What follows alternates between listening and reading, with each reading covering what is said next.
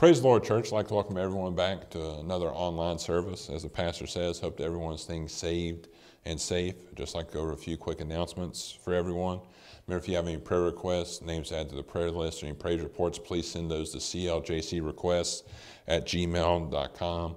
Since we're unable to pass around the fasting calendar, please continue up to do your normal dates. If you're feeling extra generous, throw a few extra meals on there. Well, we need fasting 24/7 during this time. Remember, when all of our videos drop, it's 8 a.m. on YouTube for Sundays, 10 a.m. on Facebook for Sunday service. Brother Thomas's lessons on Wednesdays are available on Wednesday at 5 p.m. on both platforms, as well as our Sunday school lessons that drop on Friday night are available on YouTube and Facebook at 5 p.m. Just want to continue to let everyone know that while we're down here, we're continuing to pray over the names in the box, the soldiers, everything that the elders prayed for when we had service. We're continuing to pray for those things. And also the pastor is continuing to read out the names on the prayer list, and he's continuing to pray for them daily. Lastly, we just want to continue to thank everyone that makes this possible. Thank the choir for the songs. Thank Brandon Need for opening their house up to me. I thank for everyone that gets the messages ready. Those are down here recording, everyone that edits, uploads, any part that you played in this. We just want to thank everyone. We thank the pastor for trusting us to do this, and most of all, we want to thank God for making this possible. So if you guys need anything, need help with anything, need someone to talk to, just if you need anything at all, just reach out to us, call, text, email, stop by, whatever it is. We love you guys, we want to help you, and we hope to see you soon. Thank you.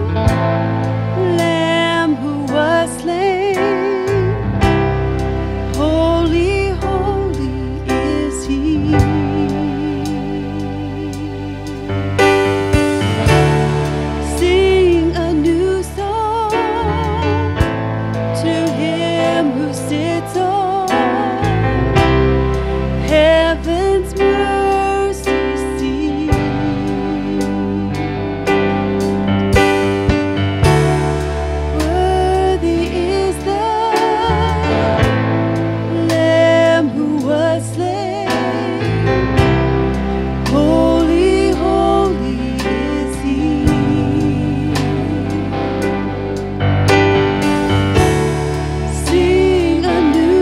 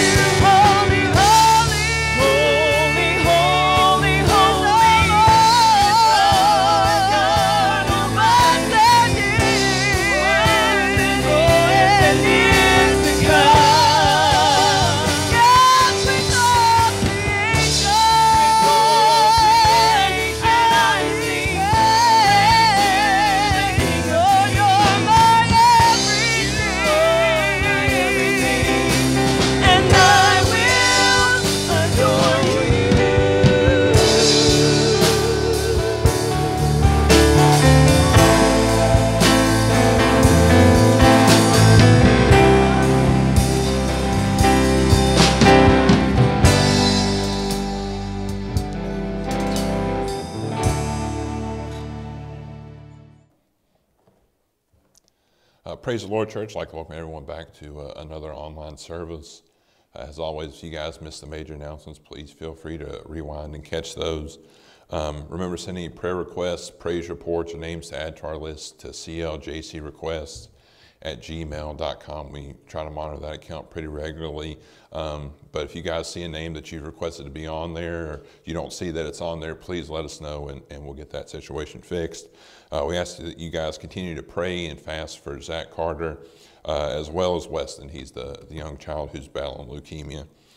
Today we're not going to be using the Sunday school lesson. I apologize to y'all if you went ahead and read that, but if you did read it, you'll see that it covers a whole lot of material that Brother Thomas has covered over the past 29 weeks through Acts. And this quarter kind of hops around. It's a little strange. It does some stuff with Daniel, but then it misses some highlights like the fiery furnace and the lion's den, and it jumps to Acts, and then it jumps back to Nehemiah. So since Thomas has covered all that, we're going to try to pick up where we left off last week. So you guys have any questions about Acts, you need to know anything about Acts, there's 28, 29 lessons on YouTube and Facebook right now where you can find everything you need to know about that. If you guys could turn your Bibles, just got a bit of lengthy scriptures this morning to open up with, or this evening, excuse me, as Daniel chapter 6, verses 1 through 10, and verses 16 through 17. Daniel 6, 1 through 10, and verses 16 through 17. And it pleased Darius to set over the kingdom 120 princes, which should be over the whole kingdom, and over these 3 presidents, of whom Daniel was first, that the princes might give accounts unto them, and the king should have no damage. Then this Daniel was preferred above the presidents and princes, because an excellent spirit was in him, and the king thought to set him over the whole realm. Then the presidents and princes sought to find occasion against Daniel concerning the kingdom, but they could not find none occasion nor fault, forasmuch as he was faithful. Neither was there any error or fault found in him. Then said these men, we shall not find any occasion against this Daniel, except we find it against him concerning the law of his God. Then these presidents and princes assembled together to the king and said thus unto him, King Darius, live forever. All the presidents of the kingdom, the governors, the princes, the counselors, and the captains have consulted together to establish a statute, to make a firm decree, that whosoever shall ask a petition of any god or man for 30 days, save of thee, O king, he shall be cast into the den of lions. Now, O king, establish the decree and sign the writing, that it cannot be changed according to the law of the Medes and Persians, which altereth not. Wherefore King Darius signed the writing and the decree. Now when Daniel knew that the writing was signed, he went to his house, and his windows being open in his chamber toward Jerusalem, he kneeled upon his knees 3 times a day, and prayed and gave thanks before his God, as he did aforetime. Verses 16 through 17. Then the king commanded, and they brought Daniel and cast him into the den of lions. And now the king spake and said unto Daniel, thy God, whom thou servest continually, he will deliver thee. And the stone was brought and laid upon the mouth of the den, and the king sealed it with his own signet, and with the signet of his lords, that the purpose might not be changed concerning Daniel. Today I'd simply like to title this, Into the Lion's Den. Let's pray. Lord Jesus, we love you, God. We thank you, God. We praise you, God. We thank you for your word, your mercy, your grace, your blessings. Thank you for everything you've done for our church, for keeping cancer out of the church, our travelers safe, our soldiers safe, and all our children. Just thank you so much for everything you've done, God. We're not worthy of everything you've done, God. I ask you, Lord, to bless this lesson today. Let it go out. Let someone's life be changed. Let someone's hearts be pricked, as the pastor talked about on Sunday, God. We don't know who we're reaching, God. Let this reach out, God. We can reach people in Africa. We can reach people in our own county, in our own backyards. God, let someone see this. Let their lives be turned around. Let them turn to you, God. God, and let your people see that, God, when it comes time to be in the lion's den, that you are going to be with them no matter what happens. God, we ask you, Lord, to bless our nations, bless our leaders, bless our president and his family, and our governor and his family, and all those that are suffering from this virus, God, and bring peace to this nation. God, touch all those that are on the front lines of this, God, the EMT workers, the firefighters, the police officers, all of them, God, that you can reach down and touch them and heal them and comfort them, God, and take away this virus. God, speak that word of healing, God. Do whatever it takes so we can come back into your house again, God. We thank you for what you've done and what you're going to do, Lord. In Jesus' name we pray. And thank you, Jesus. Thank you, Lord Jesus. Thank you, Jesus.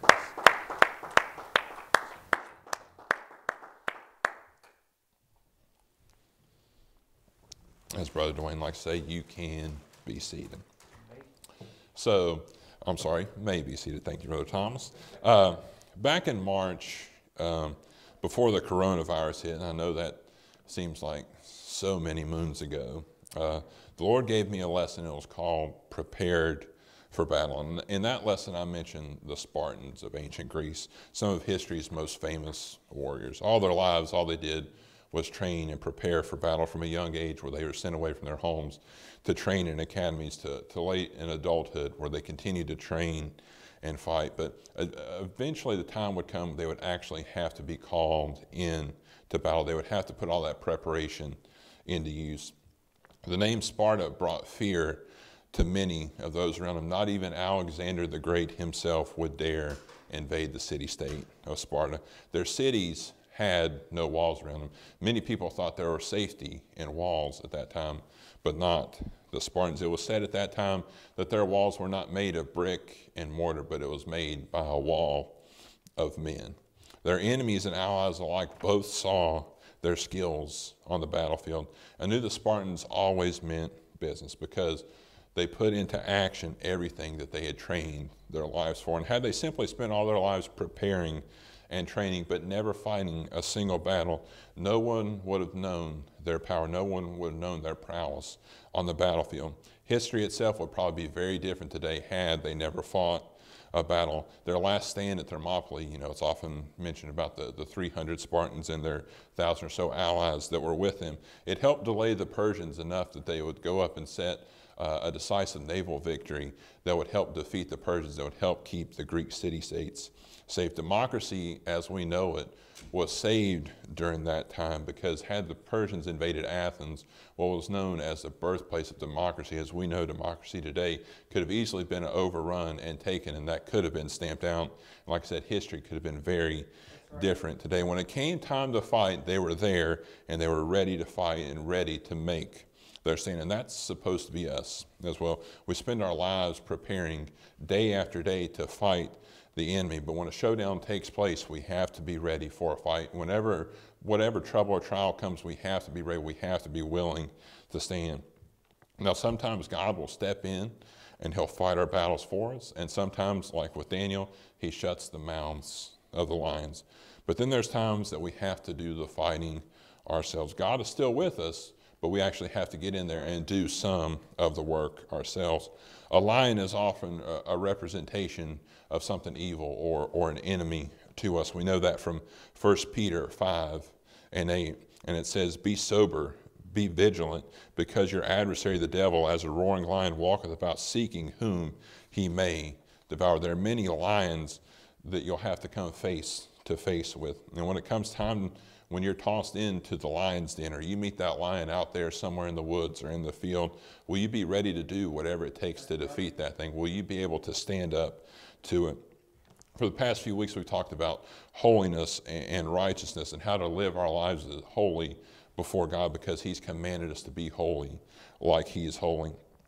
Excuse me. And how to properly serve God. And to me, what I'm talking about here, it just goes to show me again how awesome God is, and he's done this several times over the past 6 months, and you guys heard us mention it but we get a timely message for that week, and it's a good word from the Lord. But then a few weeks later, we see that it was actually, as well as a timely message, that it was a piece to a puzzle or to a picture that God was trying to give us much later on. And a few weeks later, all the lessons come together, and God gives us an even greater point. He shows us what that big picture was. So we know how to live, and we know what to do to be holy. And now we see that that's all in preparation for battles that are to come, that we need how to help us be able to stand when that lion comes in our life. Daniel did not go into that lion's den unprepared.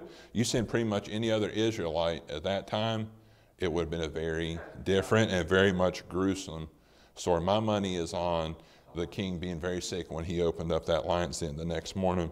But Daniel continued to pray and walk with God, no matter what, even in the face of opposition. Last week, the lesson was on Belshazzar's feast, when the Babylonians drank from the temple vessels, how they took the holy things of God and they used them as common things, and they used them to bless all of their false gods. And then God begins to write on the wall, and Daniel comes in and interprets that message, how Belshazzar's days are now numbered and his kingdom is going to be taken away from him. It's going to be divided from him. He's rebelled for far too long. Now judgment is coming. And that night he was assassinated, but before his death he promoted Daniel to being third ruler of the kingdom. He now has a high rank, and he's a chief counselor. He was a true embodiment of 1 Peter 5:6, where it says, "Humble yourselves, therefore, under the mighty hand of God, that he may exalt you in due time."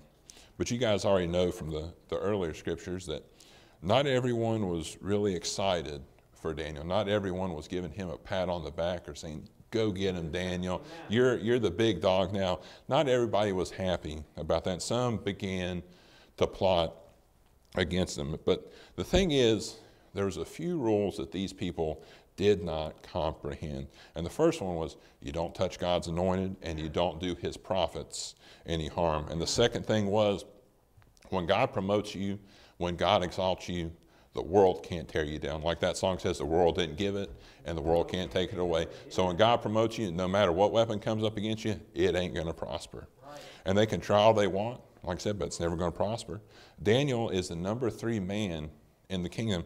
Imagine how it would be for you one day if all of a sudden you were made third in line for this country. You became the Speaker of the House of Representatives. You are now the third person in the line of succession for the presidency. We'd probably get a big head. And I know y'all are thinking, Johnathan, there's no way your head could get any bigger. But if I was the number 3 man in the whole country, I bet it could. Yeah. We would become boastful, and we would let that absolute power begin to corrupt us, and we'd probably just get completely sucked in. But that wasn't Daniel. The Bible said that he had an excellent spirit about him. His enemies began to break out the magnifying glass. They began to look him over, hoping to find some sort of flaw in Daniel's life. And they examined to find if he was breaking any of the king's laws or any law of the kingdom at that time, breaking any of the king's commandments. Yet they found no fault with him. And because he was faithful, and even on a personal level, not what he was doing in the kingdom, but even in himself, it says they found no fault and they found no error in Daniel. He was living a pure and a clean life. They had nothing on him, nothing that would cause Daniel to be replaced, nothing that would warrant punishment from the king at that time. But then the light bulb goes off, and they say, we can't find anything against him. But this Daniel, notice how they say that Daniel or this Daniel in those scriptures. It says this Daniel devoutly follows his God. He seems to strictly follow the law of his God. That's where we're going to make our move. We're going to find a way to use his walk with God against him. And you guys are probably thinking, well, this ain't going to work. But they didn't know that it was a dumb idea at that time.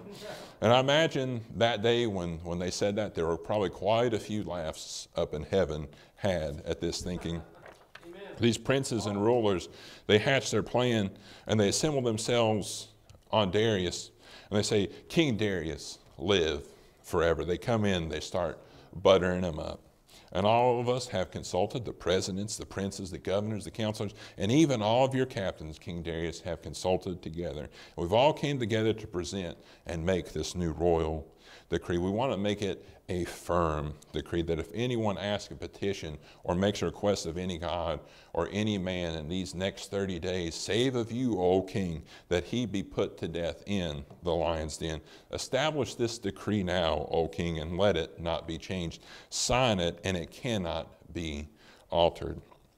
And to Darius, he's looking over this, he's like, okay, this seems like a reasonable request. Everybody's got together. It seems like there's consensus. This is a decent law, and of course everybody has to come to me, so that's more power for me.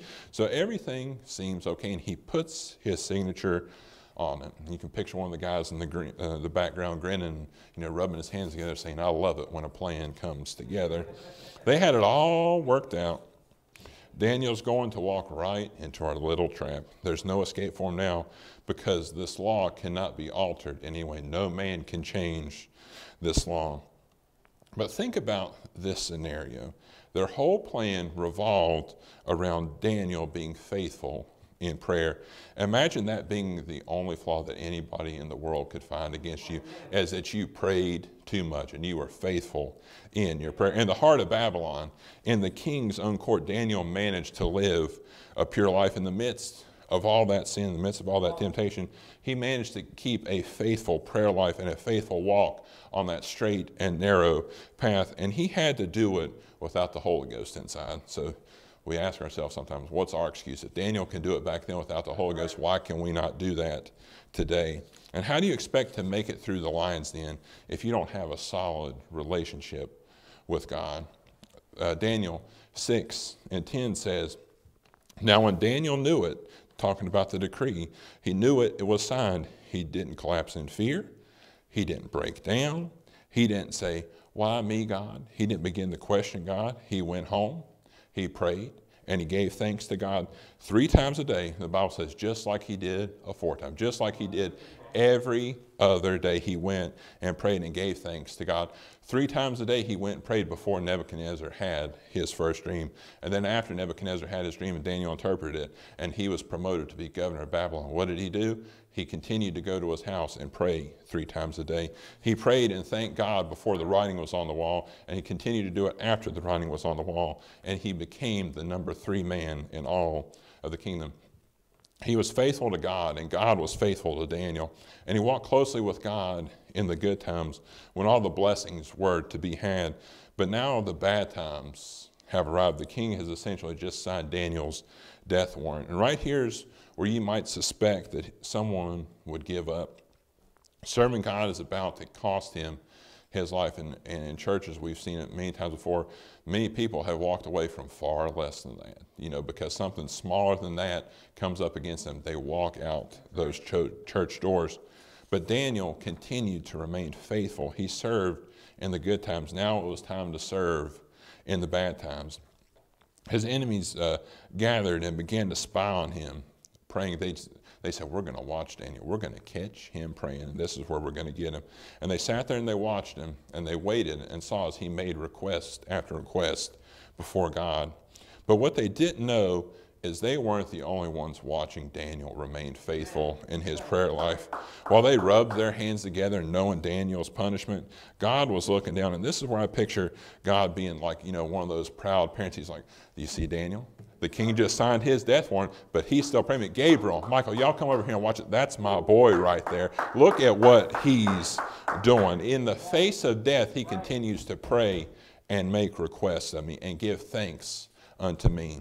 When the bad times come, are you going to remain faithful like Daniel? And we're in bad times now.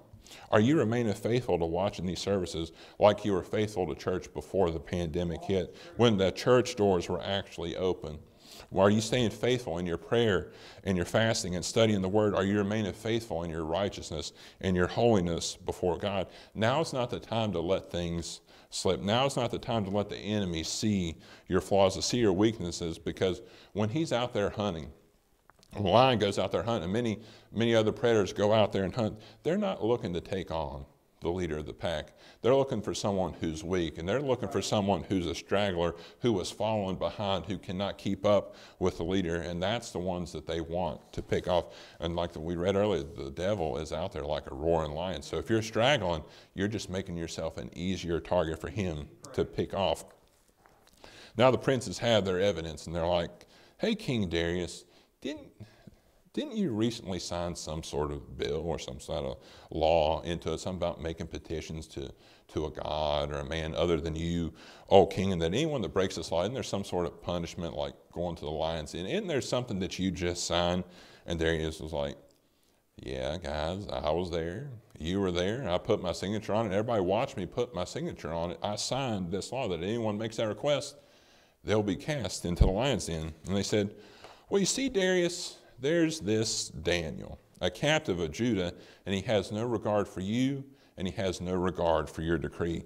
Every day he goes home and prays 3 times a day. And the Bible says when the king heard this, he was sore displeased, that it hurt him, that he knew Daniel's fate was sealed. But then it says he set his heart on trying to deliver Daniel. He worked until sundown trying to find some way to get Daniel out of this, but he couldn't, because that law could not be changed. And those princes, all Daniel's enemies, kept reminding him, you cannot change this. This is the law of the Medes and the Persians. It cannot be altered. And so he has Daniel thrown in the lion's den. You can just picture him eat up with grief. Brother Dwayne talked about Wednesday about, being tossing and turning and having the sweaty feet. I bet, King Darius was just drenched all over. But he cast Daniel in the lion's den, but before he leaves, he calls out something. Daniel 6:16 says, then the king commanded, and they brought Daniel and cast him into the den of lions. Now the king spake and said unto Daniel, thy God, whom thou servest continually, he will deliver you. Don't worry, Daniel. I've heard all about your God. I've heard all about that living God, and that you are faithful to him, and that God is going to be able to bring you out. This man isn't even a Jew, but even he knows the one true God can deliver someone out. So they roll the stone back and they seal the entrance. Depressed, the king returns back to his palace. He fasts that night. He can't sleep. He doesn't even have any music brought in to soothe him or try to put him to sleep. And he's wondering if each minute that passes by, if this is the time that Daniel is being ripped apart by all of these lions, and wondering why I signed such a stupid law to put my friend Daniel in this predicament. But when the morning comes, he rises early and he runs to the lion's den. Daniel 6:20, if you can leave this up for a minute, Brother JB. And it says, and when he came to the den, he cried with a lamentable voice. That means he cried with a mourning voice, a sorrowful voice unto Daniel. And he said, and the king spake and said to Daniel, O Daniel, servant of the living God, is thy God, whom thou servest continually, able to deliver thee from the lions? Like I said before, Darius wasn't a Jew. In Babylon, they had many idols they served, but there was one called Marduk, who was the chief. And some scholars say that every year the kings in Babylon had to present themselves to this statue of Marduk year after year, because that's how important he was. He was so ingrained in society. He was the top dog. He was the main little g god of that time in Babylon. But notice in this scripture, he's not calling on his God for help. He's not asking if his God can do anything. He's not saying, oh, Marduk, deliver him. He's not even thinking about him at this time. He's talking about the living God. He says, oh, Daniel, servant of the living God. Daniel, the God of Daniel was going to be able to deliver him. He's asking, was he able to deliver you out of this lion's den? And this in itself is a testament to Daniel's walk. Not only is he delivered from the lion's den, but his walk has also made him a light to King Darius in this situation. Darius worshiped at the altars of false idols. He didn't know God like Daniel knew God, but he's heard of him. Like Brother Thomas talked about a couple weeks ago about Paul being in captivity. And even though it's not in the Bible, I still believe it too, that even in captivity, he was there witnessing to everyone that he came in contact with, even his guards in Rome. And I also believe Daniel was not silent about his God. I doubt there are many people around him that did not hear about the one true living God, because somehow the king had to know about this living God that he keeps referring to.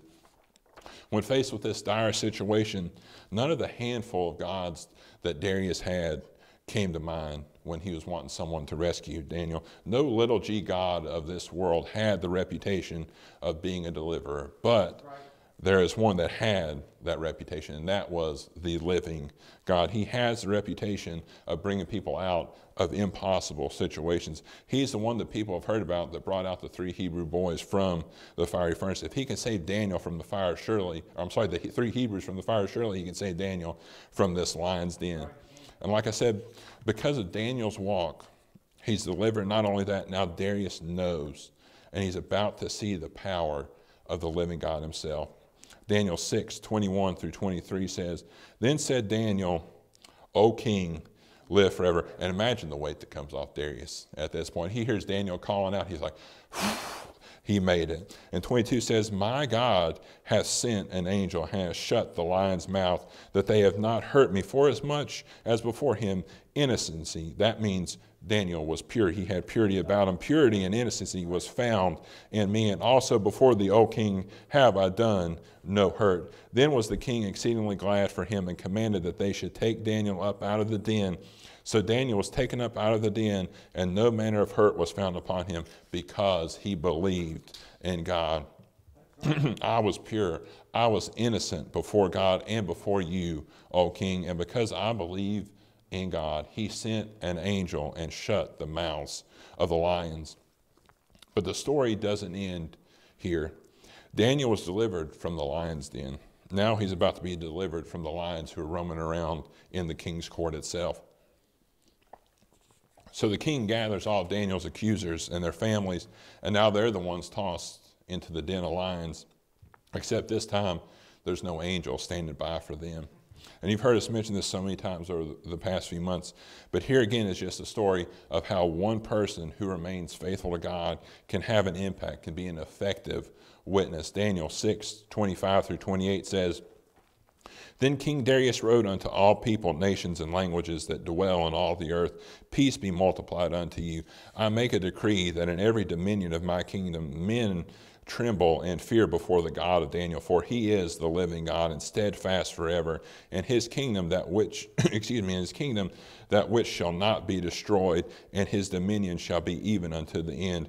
He delivereth and rescueth. He worketh signs and wonders in heaven and in earth, who hath delivered Daniel from the power of the lions. So this Daniel prospered in the reign of Darius and in the reign of Cyrus the Persian. Not only did the king hear and witness the power of the living God, now all the people that Darius ruled, all that great kingdom at that time, are going to hear about the power of Daniel's God. One man's faithfulness has now led an entire nation to hearing the truth about the living God. I said at the beginning that sometimes God fights our battles for us, and he shuts the mouths of lions and our enemies, just like he did with Daniel. But then there are times that we actually have to get in there and do the fighting ourselves. We look at David, and one day he arrives at Israel's camp as Goliath is challenging the people. Yet again, day after day, no one accepted his challenge, and each day he defies the armies of Israel. He defies God's people. And he looks around as Goliath begins to call everyone out, and he started to asking, several questions. He's like, why is everybody scared? And then one of the things he says is, who is this uncircumcised Philistine that he should defy the armies of the living God? This gets around and finally catches Saul's ear. And Saul has David brought before him, and Saul doubts David because he said, buddy, you're nothing but a kid. You're just a youth. There's no way you can stand up to this giant, to this Philistine. But David has a story to tell Saul. He says, one day a lion and a bear came and took a lamb from my flock. But I went after them, and I slayed one. And then one rose up against me, and I grabbed it by the beard, and I slew it. Now think about this. There's no guns going on here. This is just hand-to-hand fighting with a bear and a lion. But David took both of them on in his youth. This Philistine that defies the armies of the living God shall be just like that lion and that bear. God delivered me from the paw of the lion and from the paw of the bear, and he will deliver me from this Philistine. So we know the story. He refuses to wear Saul's armor because he hadn't proved it in battle. He goes and he gets the smooth stones and then places himself on the battlefield and has this conversation with Goliath. If you can go to 1 Samuel 17:48, excuse me, and this is one of my favorite scriptures in the Bible.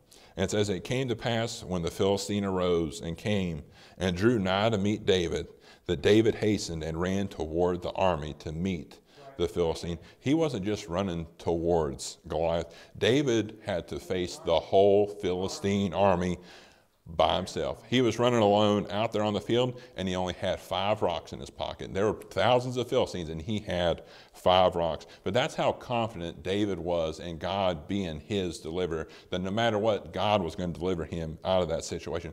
While Israel was hiding behind him, they let one giant keep them terrified day after day after day. One man held back the army of Israel. But now one Israelite is running towards the whole army of the Philistines. David may have looked all alone on that day in the battlefield, but we know that he wasn't alone.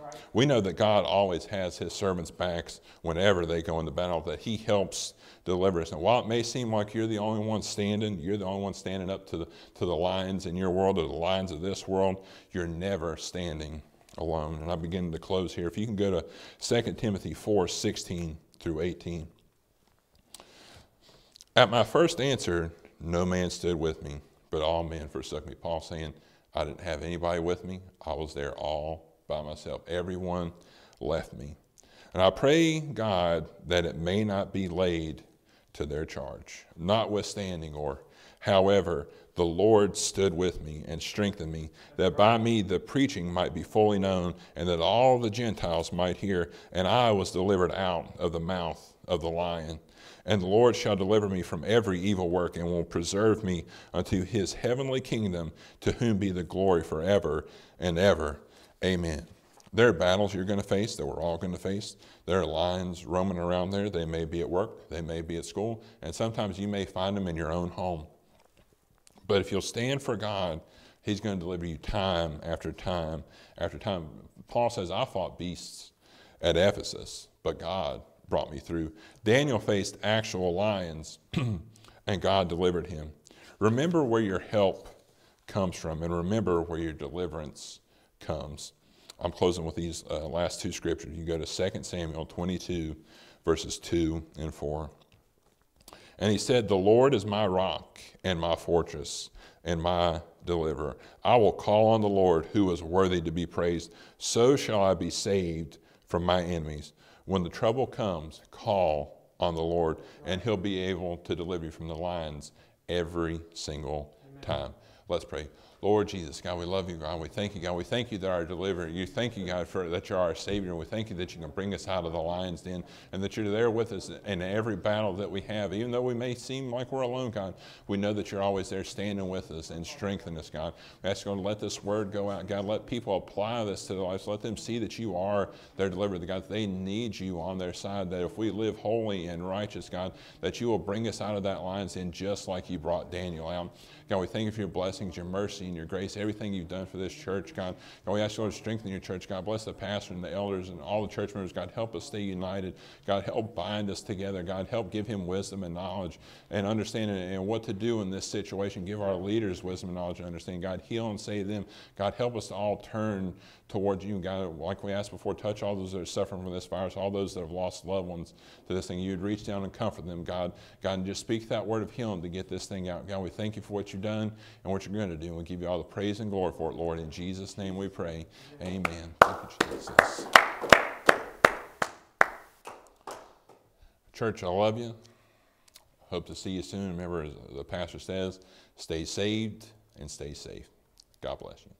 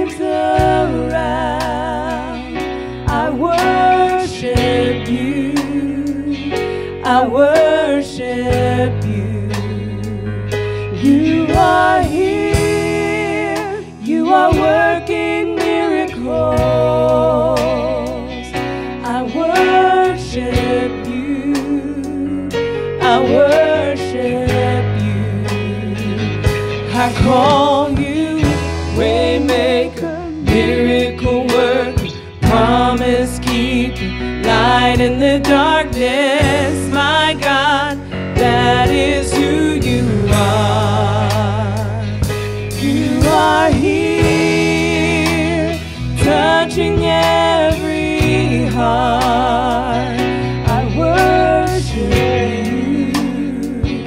I worship you. You are here, healing every heart. I worship you. I worship you.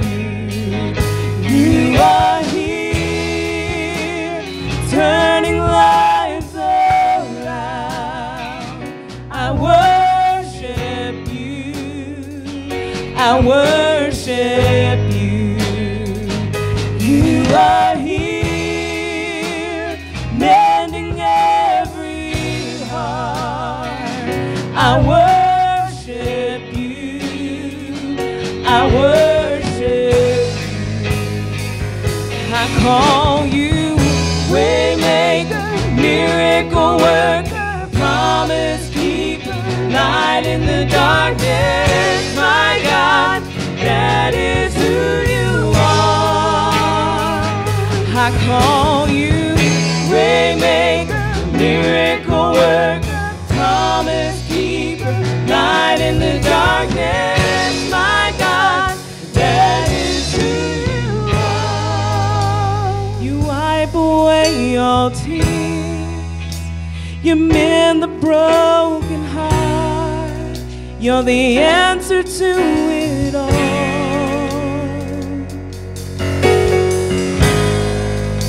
You wipe away all tears, you mend the broken life. You're the answer to it all, to it all. What's your name? It's Jesus. I call you waymaker, miracle worker, promise keeper, light in the darkness. My God, that is who you are. Waymaker, miracle worker, promise keeper, light in the darkness. My God, that is who you are. Even when I don't see it, you're working. Even when I